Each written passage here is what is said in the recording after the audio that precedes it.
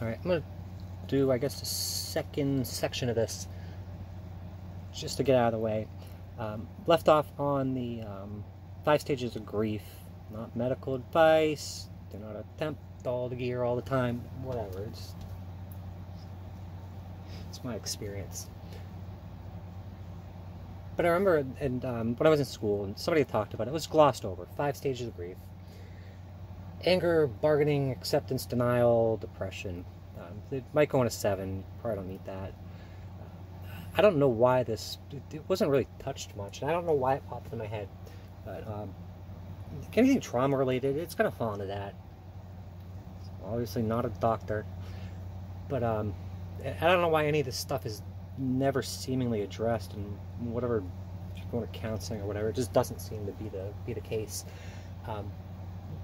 What I did, I wrote down everything's bothering me, like writing a novel to myself on the phone, and I kind of examined that. It didn't take, like, I didn't even have to finish it. I knew what was what. I broke everything up into different segments that were pretty defined, you know, in my mind, and try to put those in specific segments, like if it was a depression phase, or, you know, acceptance, you know, and try your best in any way I could. I guess I'm not gonna say you, because this is me, and you just push them down in the acceptance, just to get rid of it, file it away. But like, some of these are not going to fit specific categories, but they will. There's articles out there. I'll give examples of what's what, and just do the same with those. You know, just move them where they need to be. There's a lot of things I didn't have. Like, there's no reasoning. Like, there's no reason given. There's no reason answer ever to why these things happen. If something like that happens, you're just gonna have to come up with the most likely scenario. Get it roundabout right. Probably the worst case is fine. That's what I came to the absolute worst case scenario. It was terrible, absolutely terrible, like unimaginable. Find out, it's very much worse. But that was it. I'm not going to dwell on it. Back in a freaking acceptance you go. Off you go. No more nightmares.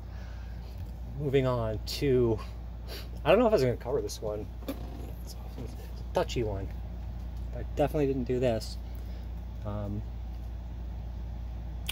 We'll do another video. But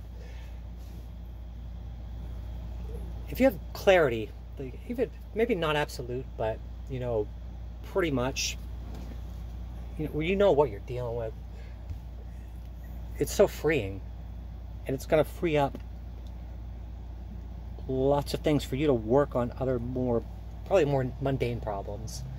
You know, where I got to, I wasn't able to, like, the things just pop in your mind, like, oh, I could fix this with this. It's the easy stuff. You know, you might be shot at this point. So, having said that, I think it's time for vacation. There's nothing pressing. There's nothing really holding me here. Absolute, pretty much all bullshit. So hopefully, yeah, I don't know where I'm gonna go. I can go anywhere. Complete freedom. I've lived through shit I shouldn't have lived through. Keys, Mexico, North Carolina, to Maggie Valley, and see if friggin' Rich Life of Road Trips is up there. I don't know. Maybe just drive. But this, I want to talk. I'll probably talk about this later. I don't know if anyone caught this. It doesn't matter, but it is a miracle. A lot of this stuff is still, like, these things that you think control society. Everyone knows government's obviously way out of whack. But there's nobody at the wheel. Things are running on, like, dreams and magical thought process or something. It's a miracle. I cannot believe freaking incompetence, and people that absolutely should be doing their jobs are making huge mistakes,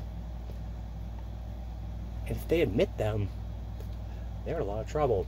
So it's just a way to freaking fix that, is to not admit them and hope things go away. And nobody's going to check on certain things. So I'm not going to get too deep, like I said, but God forbid I got stuck, seemingly, like some endless feedback loop. So You're going to have to be your own advocate sometimes. You're going to have to be your own lawyer, your own mechanic, whatever it is. I don't know. It's put a lot of miles on me, that's for sure. But I'm going to leave it at that. And probably going to forget about the other thing. But it's a miracle, an absolute miracle. I'm not going to share it. Goodbye.